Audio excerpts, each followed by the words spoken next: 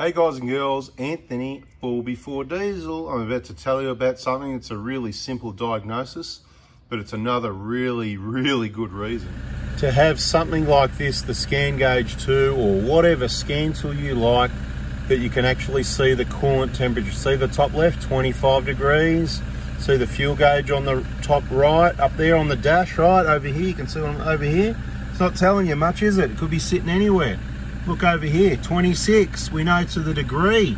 And there's a whole lot of other reasons to have one of these things, but it doesn't matter at the moment. So yeah, a whole lot of reasons to have one of those. You know, reading and clearing DTCs, also monitoring the trans temp, which you would have seen in a number of videos lately in that playlist, automatic transmission, scan tools, DTCs, whatever. But the issue we got here is, and this is very rare for Toyotas, especially, I'll say the 1KDs, there's the thermostat part number if you want one. They're only about 20 bucks. It's the seal that's expensive. That rubber seal there, it doesn't come with, it's about 8 bucks, so make sure you get that as well. But anyway, the point is, very rarely, I would say 999 out of 1,000 minimum, thermostats are working 100% and I don't see any problems. And that means like when they're at full temp, when we see them in the workshop, they're idling at 83. You know, you're driving, they're 84, 85, 86, 87. Depends how hard you drive at 88, 89, 90, and how hot it is, and it goes on from there, right? But normal range 75 to 90, idles 83. Quite often you'll see 83 to 86, you know you're in business. If you see idle and it never warms up and it's at 78 or 81 or whatever, you know it's a little bit off. So that's not a big deal. Excuse me again, like usual. It's not a big deal, but what you need to know is when you're driving, is it 86? Oh, good. Is it 87? Good. Is it 88? Good. Because if you're driving and it's 95 or 98, or if it's 75 or 70 or 66 or something like that, well, guess what? You know, you got problems, mate. It's running cold, so it could be running richer, doesn't know where it's at. Different things get controlled based on what temperature things are. You know, transmission operation could change in some vehicles. Anyway, so the point is, this is a really weird one. I've probably had maybe 2 or 3 thermostats that are not quite, you know, spot on, bang on with the idle at 83, but I reckon I've probably seen, I don't know, thousands, 10,000, however many certainly are, and there's only a couple that aren't. Now this one, it's massively out. The engine wouldn't warm up, right? You see the problem? Can everyone see the problem already? A thermostat, right? This is what controls the water, right? So when it's in the vehicle, see it's got this little thing here that allows a little bit of water through it, right? That'll help bleed the cooling system and get the air through. But where most of the water goes through is in that middle section here between my fingers there, right? Right, see this opens up, it slides. See this? Right, so basically, long story short, because people don't like too many long stories, it's slowly, it should be fully closed. So the problem is you can see the air gap through there. See around here, you can see, everyone can see the air gap. You see behind, like if you can see my fingers, all right, see behind there, you can see, all right, you can see, see. If I say see any more times, I'll be going to get a packet of CCs or something. Anyway, right, see? Okay, I'm out of here. Oh, yummy. Yeah, no, just joking, didn't get any CCs. Anyway, so it's stuck open a little bit, right? You can see the gap there, which means, so what's the job of the thermostat? Let's back to basics for a minute, because we haven't really talked a lot about thermostats simply because we don't have problems. Now, a lot of people get the BFE kit from me, all right? Mondays from 7:30 a.m, text me. You know, it'll be sorted Monday, Tuesday or Wednesday, and you'll get it eventually. Express post, it all happens pretty quick. You know how it works. Check out the videos, BFE playlist. Anyway, this Duvalaki here, right, the thermostat's job is to control, see it says 82 there?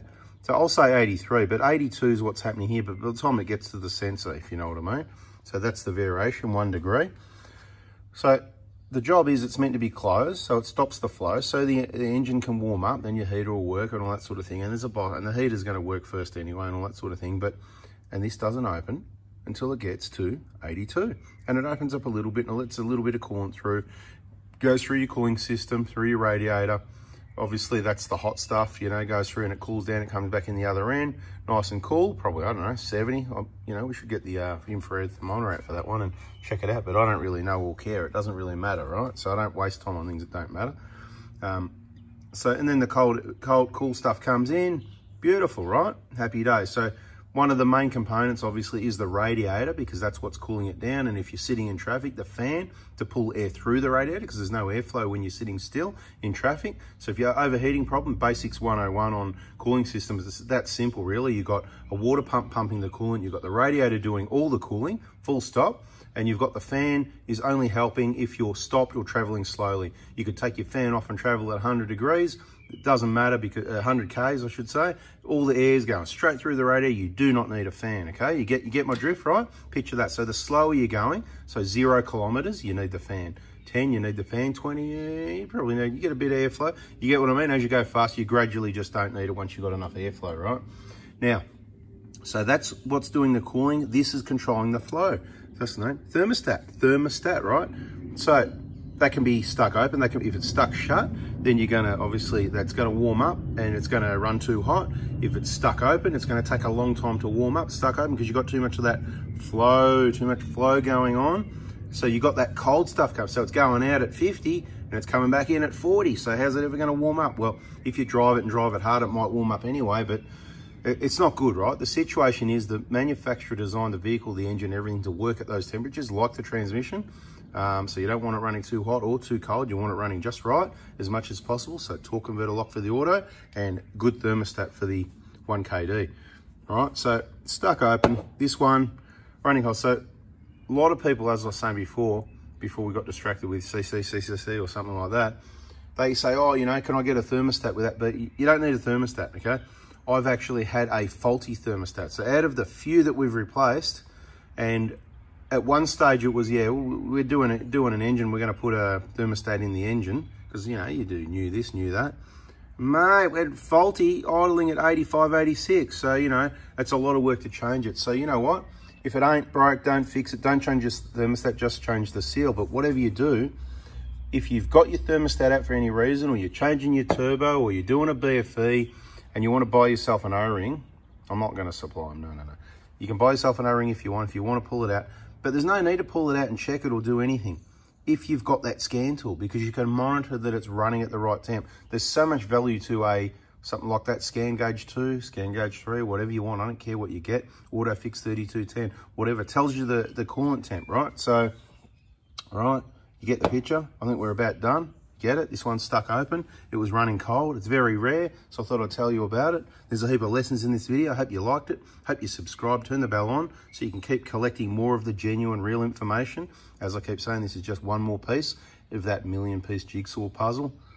Hit the like button. Bada bing, bada boom. All right, catch you on the next one. See ya.